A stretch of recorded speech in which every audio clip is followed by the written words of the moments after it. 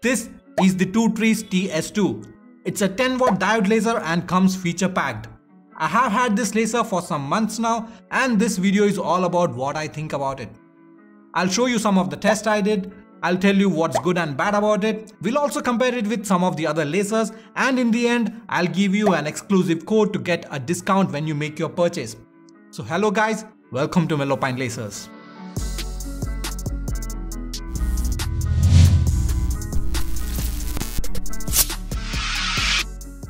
Before we move on, the TS2 was sent to us by 2-Trees for review and testing, but this is not a sponsored video.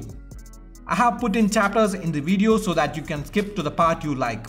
Here is what you'd get when you buy the TS2. You get this one big box within which you have several small boxes. Unpack each and you will find the same standard stuff that comes with almost all the laser kits. Gantries, extrusions, tools for putting together the machine, a user manual, laser safety goggles, and some material samples to run tests. If you look at the build quality side of things, it has good quality components. I would stack it up right next to my atom stack but below the Archer and X tool. It had to face quite a bit of bump here and there, but there are no scratches or dents, which means the extrusions used here are of good quality. When it comes to the looks department, you have a grey finish on the extrusions and a red window on the front. Maybe it's not the best looking laser out there, but the TS2 sure makes up for it in all other aspects. The size is huge. It has a large work area of 450 by 450 millimeters, which is slightly above 17.5 by 17.5 inches. You also get a good Z height on the TS2. However, there is one thing that I'd like to point out. In most diode lasers, you can slide in the workpiece from almost all sides. That's not possible on the TS2. The front side is completely covered by a shield and the controller. On the rear, you have this aluminum extrusion on the bottom, but you have more than enough room on the sides. Talking about the shield on the front side, this is not just any regular piece of plexiglass, it blocks the laser. Now, let's talk about the laser module. This is a 10-watt module and it's a really small one. It's even smaller than the one on the Archer Laser Master 3. There is a fan inside to keep the diode cool. You also get an air assist nozzle and auto Z function. We'll come to those later.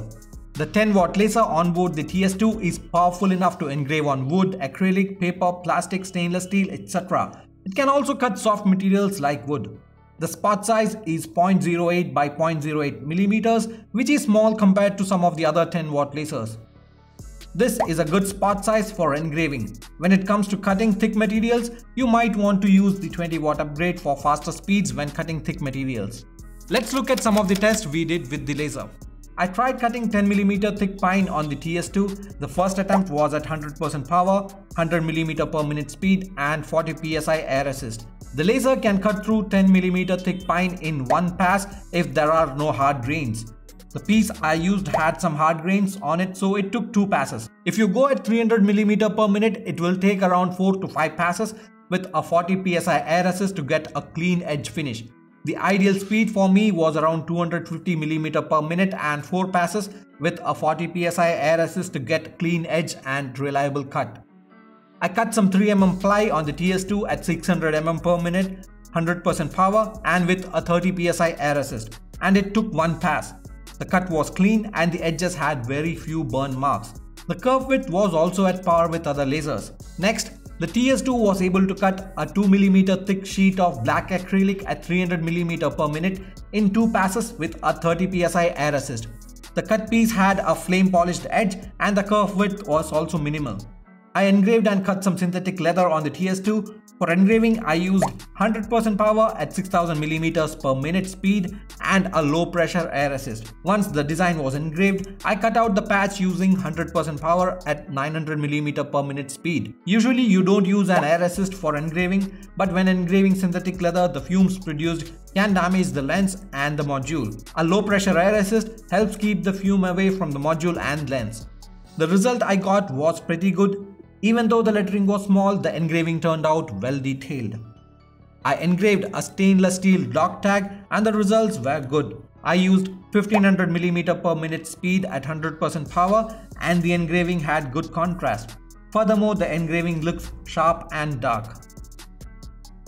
I used 5000mm per minute speed and 100% power to engrave on a painted aluminum business card. The laser removes the paint coat to reveal the metal underneath. After wiping it off with a clean cloth, the engraving had a good shiny finish. I used the 2 trees TS2 to cut 1mm thick cardboard at 1500mm per minute speed and 100% power. I used the TS2 to cut a design on cardboard and formed a tube with it to make a candle shade that throws patterns onto the walls. Those were the tests. Before we move on, if you're new to lasers, you should definitely sign up for our free 7-day course called Getting Started with Lasers. It covers all the fundamentals to get you started. And if you're not new to lasers, I would still recommend you to sign up because you will be receiving cool tips and tricks in your email every week after the 7-day course. I'll leave the link in the description below. Do sign up and you won't be disappointed. Also hit that subscribe button if you haven't already. Coming back to the other aspects of the machine, I would say this is the most innovative diode laser in the market today. The first thing I noticed is that the TS2 comes with drag chains on the X and Y axis. I have not seen this on diode lasers much. It could be a bit of an overkill, but it sure does keep the cables from getting in the way. The next unique thing about the TS2 is that it has a good auto Z feature. You can set up macros in Lightburn to use it. 2 trees have some videos to help you set up the macros. There is a mechanical touch probe that gets activated when it touches the workpiece surface, and the controller moves the laser head up so that the laser is in focus. The Z-axis is motorized and it really helps when you are cutting materials. You can lower the Z-axis from the software to focus at the middle of the workpiece. Alternatively, you can also lower the height after each pass so that the laser is always in focus no matter the depth. You also have a knob that looks like a valve on the Z-axis for moving the head up or down. The Z-axis uses a small stepper motor paired with a lead screw drive. On the X and Y axis, the TS2 uses NEMA 17 steppers and a belt drive mechanism. The Y axis doesn't have 2 motors but uses a single motor and a shaft to drive both sides. This prevents racking and keeps both sides in sync. For adjusting the tension of the belts, you have this easy to use knob for the X-axis and you have a screw adjuster under the gantry plate for the Y-axis. The maximum speed of the TS2 is set at 10,000 mm per minute, which is quite enough for almost all engraving jobs with a diode laser. The laser module also comes with an air assist nozzle and a tube that you can run through the drag chain. The tube is a really thin one. I use 6mm tubing and the tube of the TS2 fits snug inside my 6mm tube. The nozzle also has a regulator, but I keep it open and use my regulator with a proper pressure gauge. I made this so that I could use my sharp compressor as an air assist for my lasers. If you want to know how I did it, I have a video on that, you can check that out. I'll leave a link in the description. The laser module also has an infrared sensor, but I found out that it's a bit too sensitive. It was shutting off my laser for tiny flare-ups.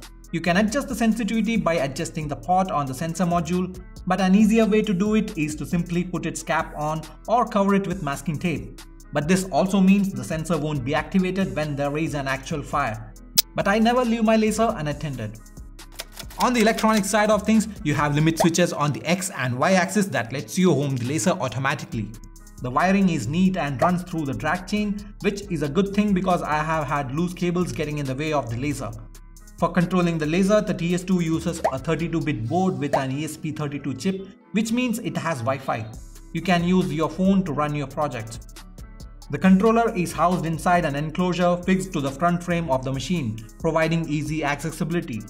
You also have a warning lamp on the controller which lights up when it detects fire.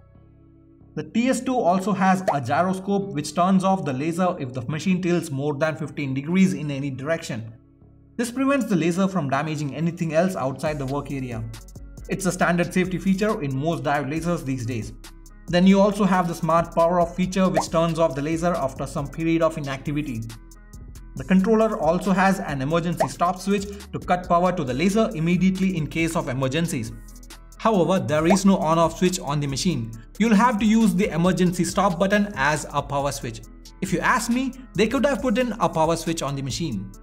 On the connectivity front, you can use USB, Wi-Fi or a memory stick to run files, and the TS2 is compatible with Lightburn and Laser Gerbil. 2 trees also has a smartphone app available for Android and iOS devices. I have not used it much because I am a Lightburn fan, but I did use it to see how it is, and I think the app is a decent one with all the basic functionalities. Talking about assembly, the 2 trees TS2 laser comes as a DIY kit with parts in 3 separate boxes. The parts are packed in polyethylene foams to prevent damage during transit. Inside the boxes, you will find the machine parts as modules and you have to assemble them.